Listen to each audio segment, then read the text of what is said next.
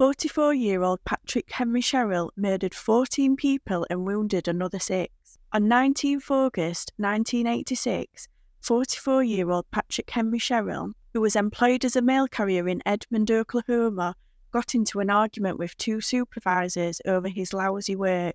Enraged by this encounter, he returned to his place of employment, the post office, the following morning with 3 pistols and his postal satchel filled with ammunition. He entered the post office and blocked off all the exits before opening fire on his co-workers.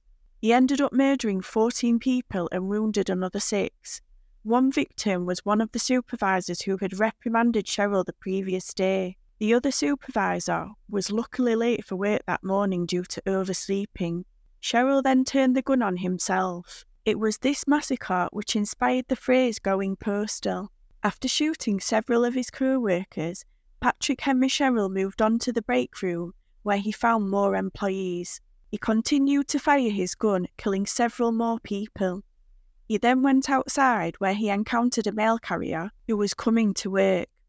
The mail carrier tried to run away, but Patrick shot and killed him. By this time, people inside the post office had called the police. The police arrived on the scene and set up a perimeter around the building. They tried to communicate with Patrick, but he did not respond. They also attempted to get inside the building, but the doors were locked. Eventually, they found a way inside and were able to approach Patrick Henry Sherrill. When they did, he turned the gun on himself. The entire incident lasted around 15 minutes. In all, 14 people were killed and 6 others were injured.